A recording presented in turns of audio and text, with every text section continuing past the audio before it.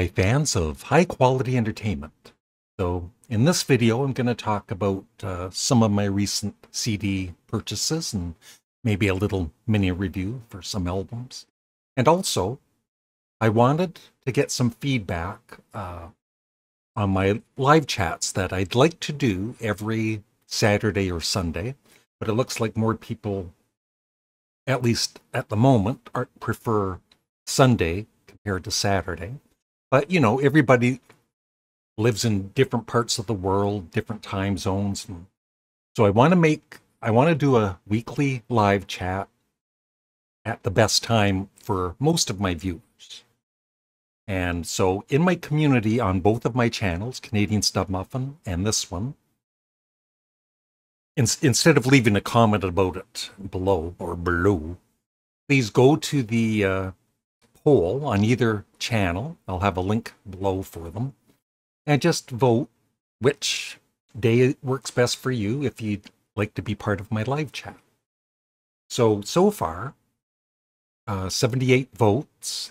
And what I usually have been doing is Sundays at 3 p.m. And that's the second least favorite time.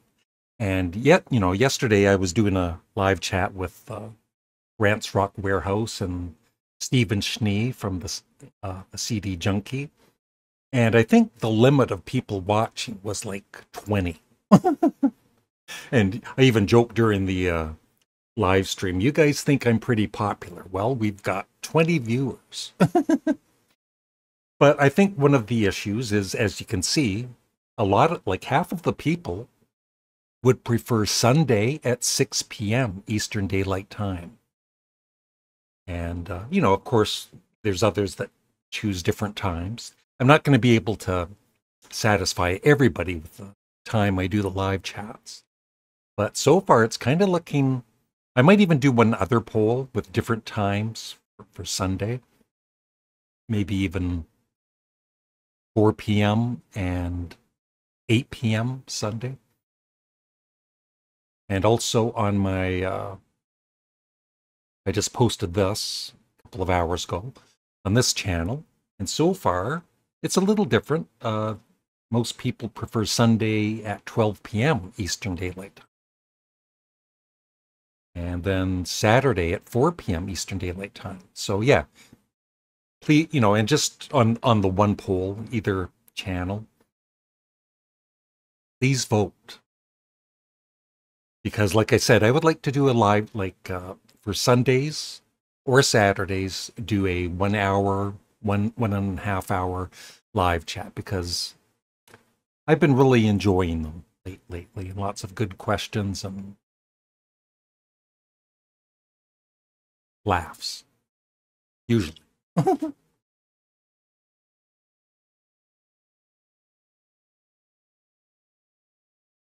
So like I said, you can talk about it in the comment section, but also please remember to vote, because that's what I'm going to be going by. And just an update on my cat Middens. As some of you know, Middens was very sick about 3 days ago, and she is doing much better now. There she is laying there. She is eating and drinking water and, like I said, doing much better. Kind of back to her old self, very, very slowly. So thank you for all of the kind words. Okay, now on to music. Some of this I've talked about before, but I just wanted to talk about it again. And there's a couple of CDs I have not shown yet that I got. First up, I did do an unboxing of this, and I've listened to probably half of it. And I will say, it's wonderful. Excellent remaster of all of the albums.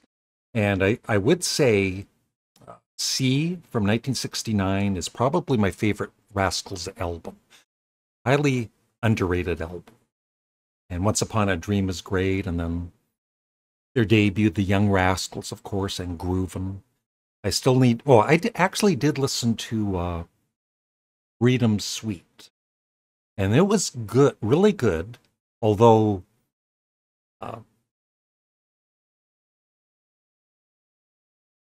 yeah, it contains People Got to Be Free and a non-LP hit single, A Beautiful Morning, is included. But there's one side that's like I think a 13-minute drum solo, which is okay, but who wants to listen to a drum solo? You know, without actually seeing it. And then side 4 is more of a jam, which kind of really doesn't go anywhere. But the first of the 2 vinyl records of Freedom Suite are really good.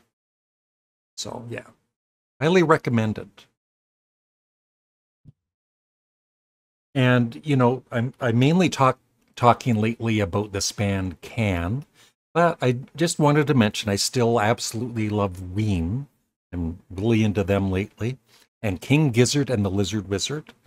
They now have 4 albums. This one, and I love all of them pretty much equally, although if I had to choose one, this would be my favorite. And the latest I got is Infest the Rat's Nest, which is kind of like speed metal. I've played it twice. Speed metal isn't my favorite genre by any means, but with King Gizzard and the Lizard Wizard, I love it. It's not my favorite. It won't ever be my favorite album by them, but I've enjoyed it.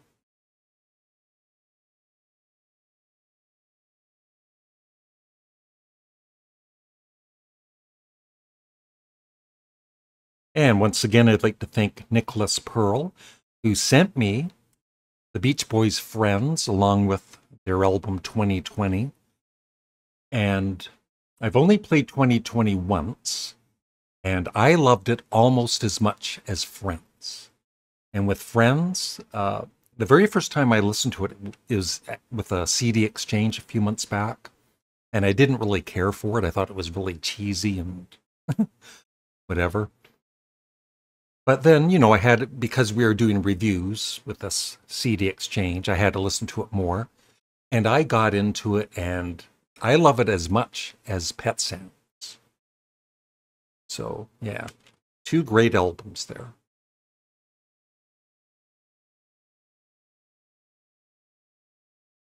And Friends is only about, I think it's less than 25 minutes long, but it does have some bonus tracks.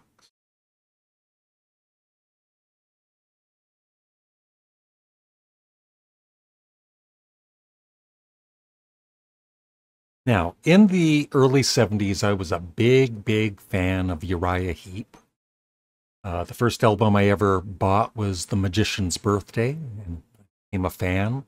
And then I bought Demons and Wizards, which is probably my favorite Uriah Heep album that I've heard.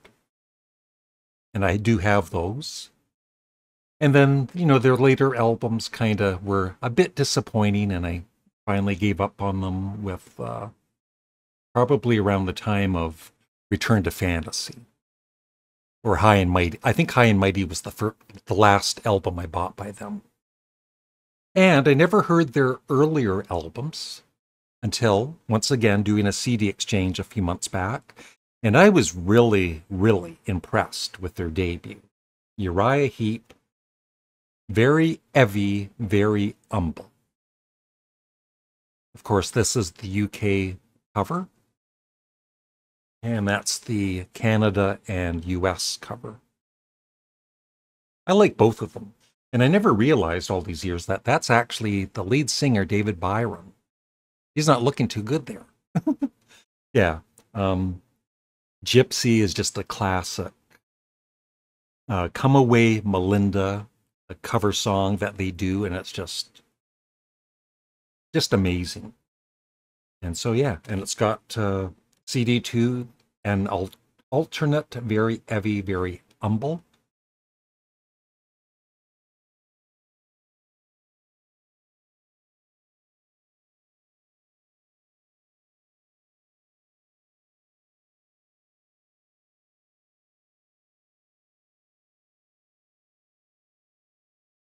And I even kept the hype sticker. Aren't you impressed?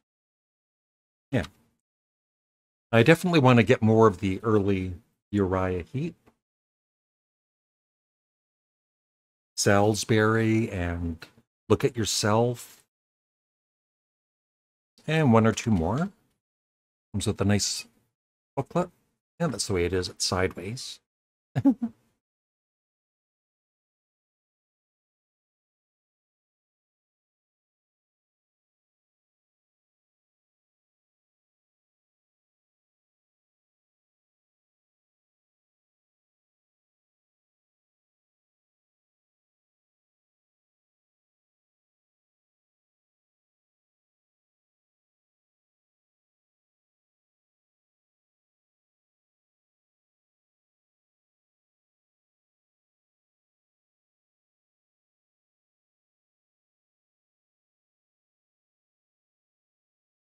Thumbnail.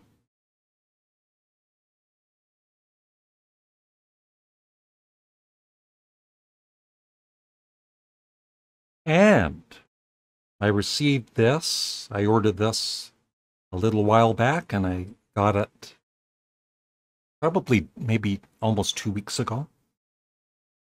It is Number One in Heaven 45th Anniversary Edition. Double CD with bonus tracks, newly remastered, and Sparks approved. And the thing is, with the other, which was kind of recent, Number One in Heaven, there was like on Academy Award performance, there's like a drop off, which was kind of, disappointing for that remaster, whatever they did. Maybe it was a needle drop, I don't know. But this is highly recommended if you want the best sound.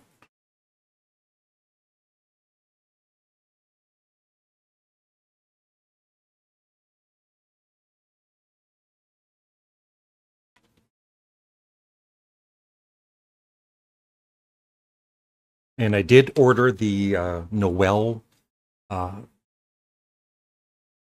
Is it Dancing is Dangerous? It's an album that Ron and Russell wrote and did the music for the singer back in 1979. There they are, Ron and Russell.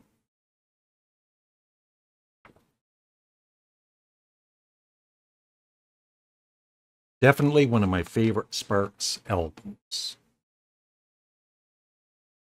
And Morris Gotro, it comes with the lyrics. There they are with Giorgio Moroder. Doesn't Ron look happy? Yeah, so very happy with that. And there you can see the bonus tracks.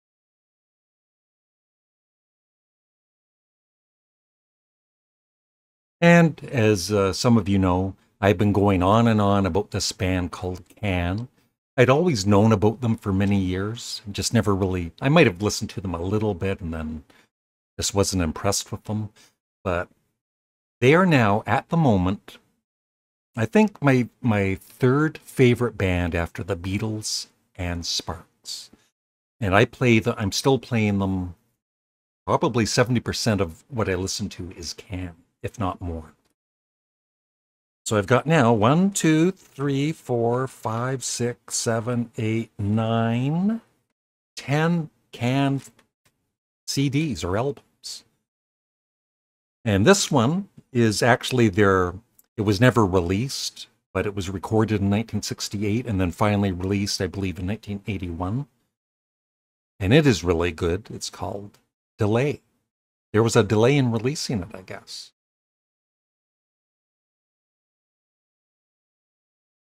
And this is with their first singer, Malcolm Mooney, on vocals. And I love it.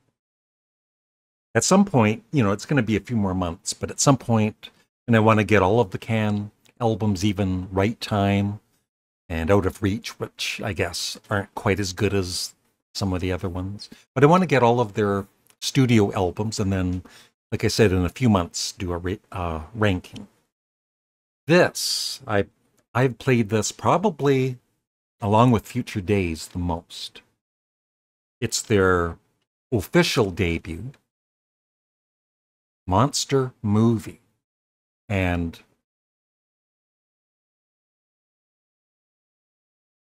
yeah, like the